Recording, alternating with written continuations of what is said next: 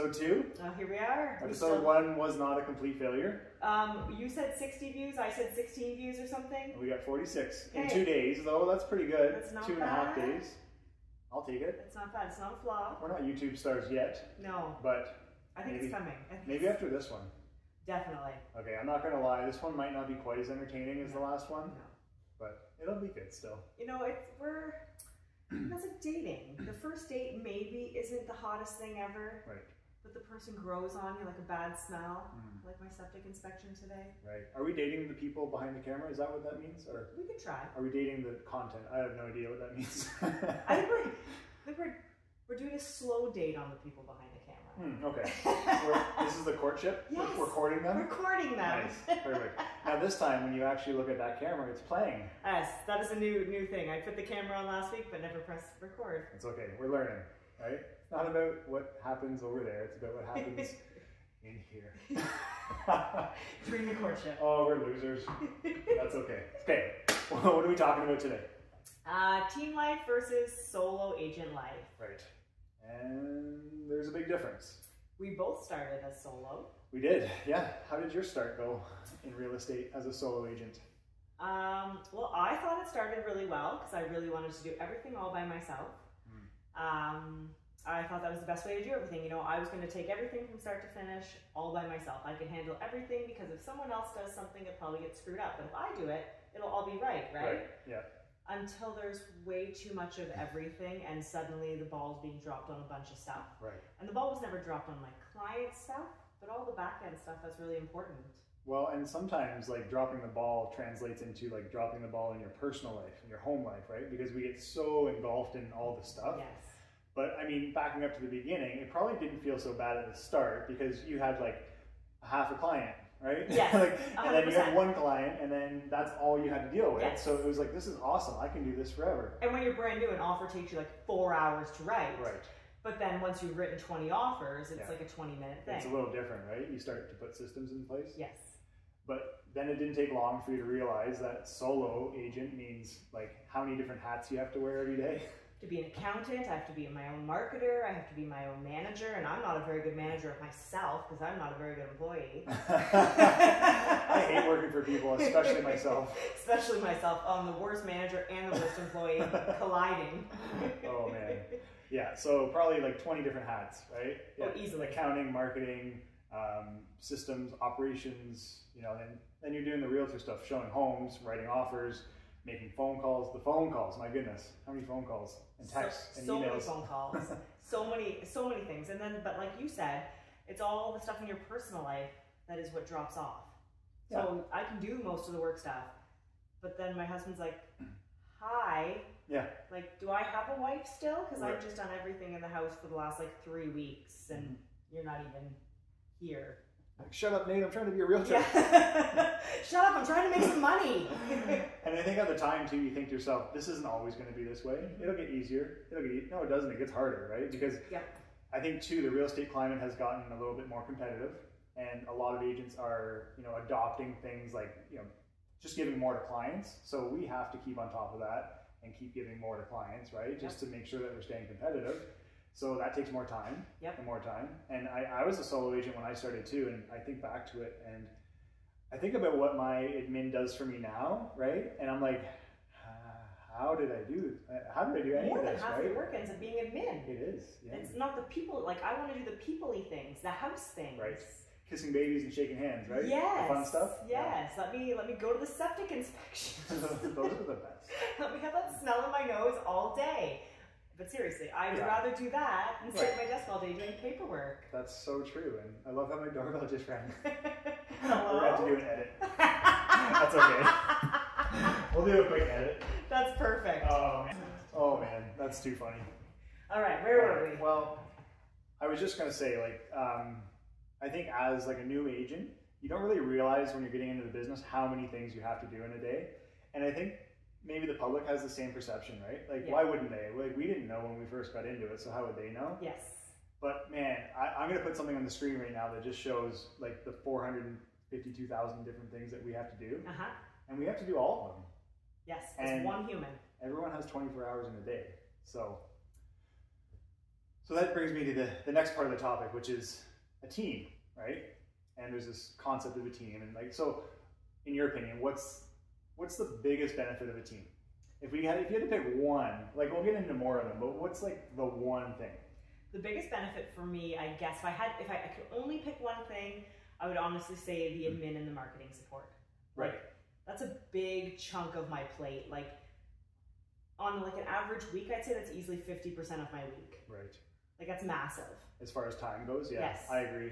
And beyond the time it takes too, it's like the mental bandwidth that it draws from you to have to be creative and to be in that mode, and then go back to client facing mode, right? Where you just want to do the best job you can for them, but man, it's exhausting doing all those other things. It's too much. Right. So even just that is a benefit to the client, right? Yes. Because you're reserving yourself for them exclusively. Yeah. Pretty much all you have to do when you're on a team is be with deal the with clients, right? Help them get everything they need. Yeah. One thing that I really love about a team is the collaboration, like between the teammates. Like just our Tuesday meetings, right? Sitting down and brainstorming and just coming up with ideas. Yes. Like I might think something's the best idea ever, and then I get 3 women across the table from me that are like, Jay, no, and then vice versa, right? Yeah.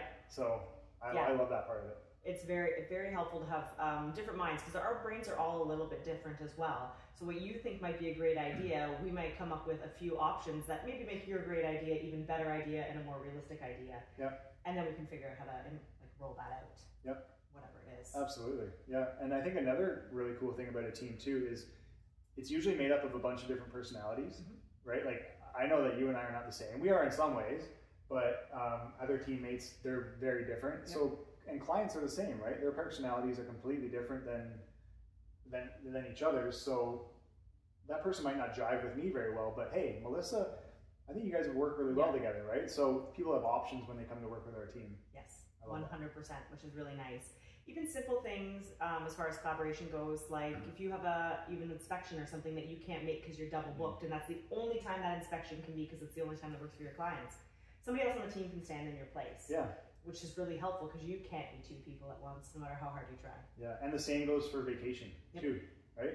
Like realtors are infamous for being on their phones on vacation, but to have a team that can take care of all your stuff while you're gone. Every time you book a vacation, everyone needs to sell their house or they need to buy houses immediately. It's like, I'm getting on a plane. Oh, the universe knows. Yeah, and that's a universal truth. Like for everyone watching. Yeah. Ask any realtor. It happens every single time. Yes. I can book a Friday off. Like it's just a Friday just to do stuff around the house, and everybody calls me. Yep, everyone wants you on that day, in that minute. I'm not complaining. No, please call me anyway. Yeah, all the time, yeah. I will still help you. My day off wasn't important anyway. Yeah. What do you think of like agents coming fresh out of school? Do you think, I'm not saying there should be a requirement, but do you think it'd be super beneficial for an agent out of school to jump on a team? Yes. Right. So as an agent who jumped out into the streets all by myself, gangster. You don't know what you don't know, and how are you supposed to know what you don't know when you don't know? So you have to learn things as they come up, and sometimes you're like knee deep in maybe not the best situation, learning the hard way. And I've learned the hard way for a few things, not like in a detrimental, terrible way, like it's never too late or anything. But you're learning throughout it, and that's fantastic. But you know what? If you were on a team being fostered by close people, you may have seen somebody else go through something similar earlier, asked questions, and it may have never happened to you. Yeah, it's like being proactive instead of reactive. Yes. I mean, I know that when I jumped into this business, I felt like I was not drowning, but I felt like I didn't have a clue which way to go next. And I found that I was fairly resourceful, so I figured it out. But some people might not have that personality style, right? And they might literally just start making some pretty big mistakes and then learning that way. And that can be costly, going to RICO jail. And, well, and trying to fix your mistakes after you've made your mistakes, like that's a terrible thing. It is. I was very fortunate to have a fantastic manager, like a great broker of record. Nice. Which was great. She was on speed dial all the time. But that's also not always a thing. No, it's not. And again, like you have to be that resourceful person that knows when to ask the questions. Yes. Whereas if you come out of school and you get into a well-established team that has some really good training protocols and principles, and systems in place, yes. you can learn all these things ahead of time, shadow an agent for a while, you know, and actually just almost like a mini apprenticeship sort of, right? Like just actually experience real estate before you take someone's $500,000, $600,000 in your hands and be responsible for it, because it's a lot. Well, like I've seen offers come in from newer agents, and like on the back schedule where you're supposed to put all your conditions and all your warranties and all those things that protect the buyer, I've seen it come in with literally like nothing on it. Yeah. Like not even like that the buyer agrees to pay the balance of the house or anything. Like, so nobody along the lines has taught them anything, or they haven't learned anything. I don't know which one it is. Yeah. But like that's real, and that's, I couldn't imagine being the client of that. No. That's scary. It is, yeah. But like you said, you don't know what you don't know, right? And as a new agent that comes into school, you learn a lot of important things. Like they teach you a lot about ethics and all that, and that's great. But that's not real estate specific. Like that's just how to be a good person. That's not real in my life. mind. Yeah.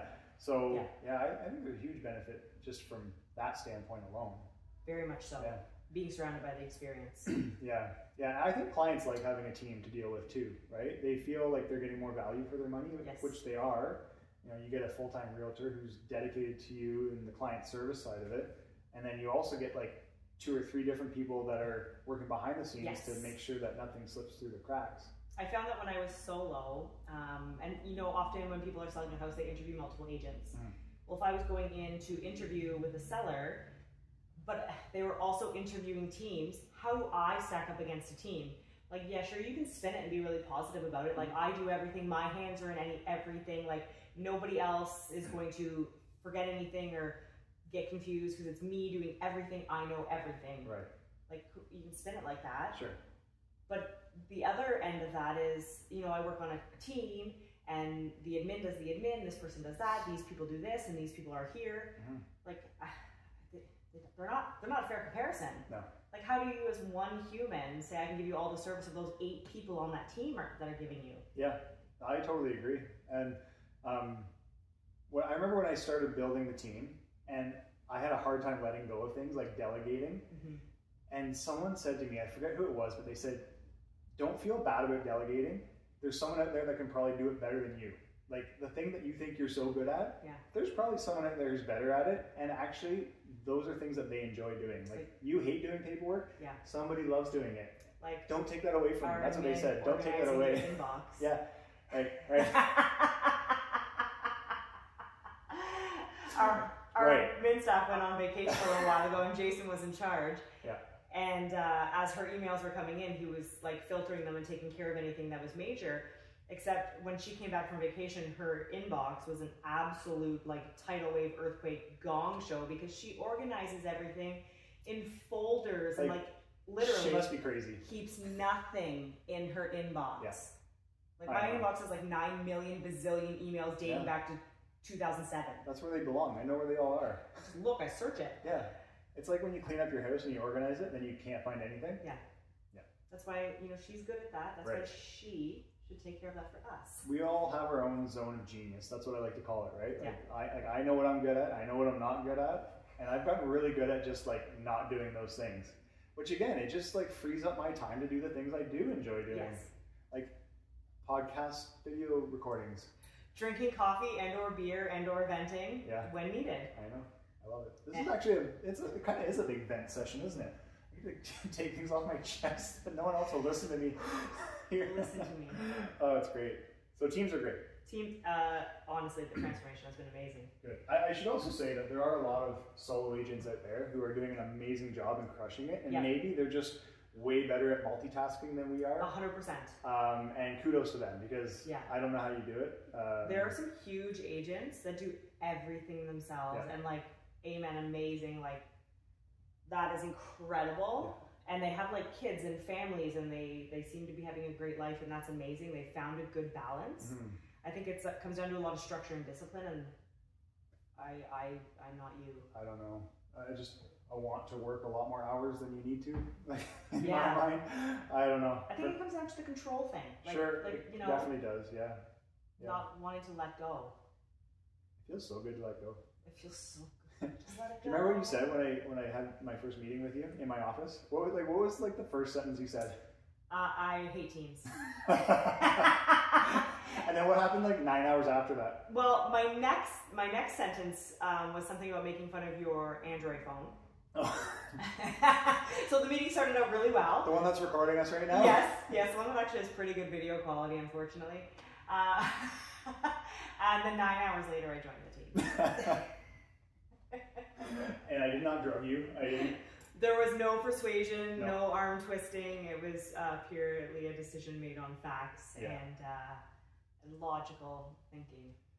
You have to be a team player, though, right? Like, not everybody is. If you're a lone wolf, or if you feel like you work better alone and you don't really want to share with people and be open and you know, have that sort of relationship with your teammates, then maybe it's not for you. It's not for everybody. I don't think it could be. But I think some people that are closed off to the idea should maybe just look at it, right? And look at the team model and see why it could benefit you. I think there's also a perception around teams, and I know, honestly, from having such a perception earlier on my own. Yeah. Previously, I literally picture like somebody driving like a horse cart, whipping the horses, and the horses being the agents on the team, right? And that's not how it is, even a little bit on our team, which is very refreshing. Right. Honestly, probably the reason I joined and am staying, and quite happy with my choice. Good. Yeah, it's true. Like, not every team's the same. Like, that word is a very general term. Yeah. It's like saying I'm going to go buy a car. Yeah. Right? Well, what kind of car are you going to buy? Well, color, obviously. Well, that's the most important part. But yeah, I mean, I totally there is no saying. I in team, and that needs to be remembered by team leaders. Right. I mean, it doesn't have to be. You can run your team however you want to. It's your team. You can be solo. You can run your team whatever you want. But a team should be like a collaboration. I agree. It should be a win-win. Yeah, it should be lots of campfires and singing. Yes. Yes. Bad singing. And maybe a push-up contest or two. Yes. Melissa challenged me. I kind of brought it up. I bet that I can do more push-ups than you. Like, I actually feel pretty good about it. Maybe not right now because I have a lot of very sore muscles right now. There's always an excuse. It's going to happen. It's going to happen, and it's going to be documented. And the goal is to win. And if I lose, I will be okay with that after I cry for 5 or 6 hours straight. I gotta start training for this. No! Yeah. Oh yeah. Now that I know it's coming, just like I was training for cycling for a while, and I never need to use that. I think within the first week of joining the team, Jason and I quickly made a bet that if I had done a certain amount of deals in a certain amount of time, Jason's going to come through 1 month of my spin classes. And I made sure he knew that was going to be very puke-worthy for him, and he wasn't going to enjoy it. And I would point out to everybody in the class that he's here because he lost a bet. Yeah. He then canceled his Good Life membership. Man, it was a freak accident. I don't know what happened. The server went down or something. It's very unfortunate, but I have some pull and I could probably get you in. I'd break my leg probably by accident. Okay, so I guess at the end of the day, we have our opinion on teams. Yeah. We love our team. We probably are a biased opinion. Yeah, we totally are. But that's okay. Drink the Kool-Aid. Yes. It's really good. There's protein in it. Free refills. There's protein in it. Yeah, what's in our mugs today? I don't know. I'll never tell. I'll tell you, I'm drinking a protein coffee. Oh. At 4 o'clock in the afternoon. I'm drinking a normal coffee at 4 o'clock in the afternoon. Good. It'll be fine. I'll sleep. Sleep. I will still pass out into a coma at 8:30. I don't need to sleep. I have a team. I don't need to go to sleep. I have people who are going to help me through tomorrow. Sweet. All right. Well, I think we're done today. Yeah, that was a awesome. great one. Okay. Awesome. I got 4 hours till bedtime. Nice. You actually do. Nice.